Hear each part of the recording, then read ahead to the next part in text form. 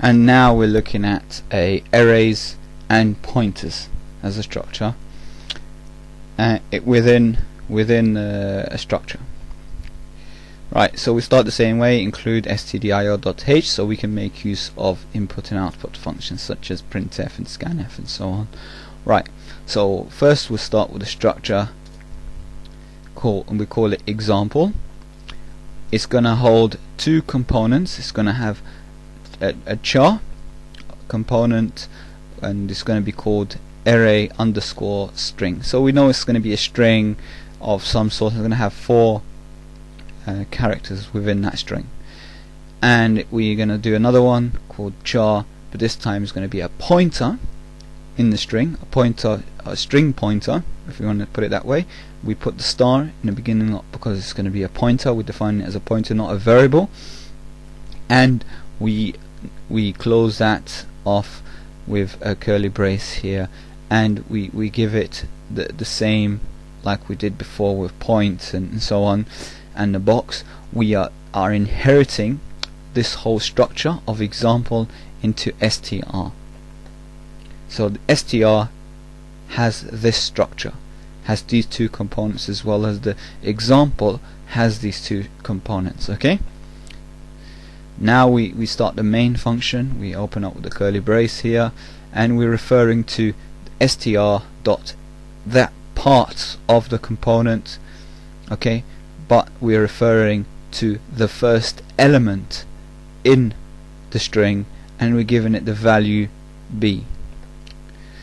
We do that again, str.arr underscore string, and the second element, which is element 1, and we're giving it the value a, and so on. Okay, so with the third and the fine and so on, we put d, and the last one, which is the third element.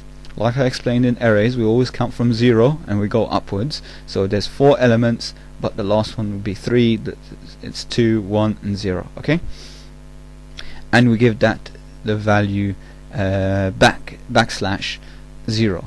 Okay, so that basically means space. So bad, and then we have a space after that, and then we go for the point in the string, where the string is the string pointer, where it's pointing in the memory. We are going to write the value. We're going to give it a value good. Okay, so it should give the value where the pointer is pointing in the memory, the word good. The string should have the value good. So now we're going to test it out. We're going to say printf array string is %s, okay, and it's going to start to print the whole content of the string, and we refer to it as str.arr underscore string, and that should print the entire content of that array.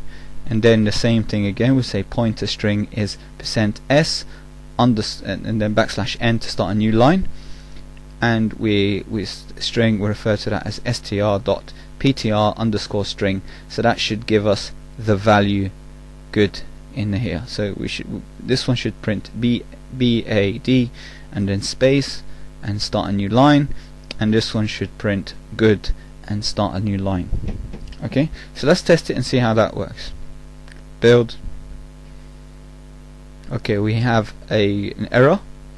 What do we say? It says line 12, union struck entry not found. And where do it say? That's the first section there.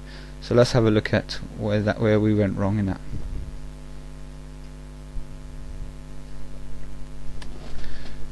So we have str string. Okay, here we go. That part there, we've had an A, should be a S.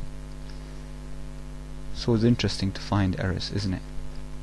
Save, and now we build, see if that works.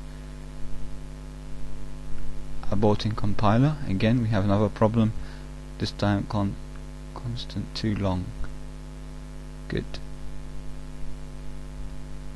Okay, so let's see where we went wrong in that. Okay, let's change that into 2 quotation marks like that. Let's see if that would make it slightly different. So we got this ptr string equals to good. Let's try that. So save.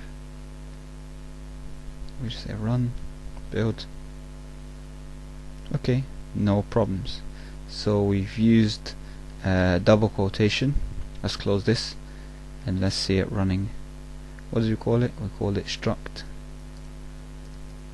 array point. Okay, so it does that correctly. It said array string is bad and the pointer string is good. Okay, so that's that lesson done.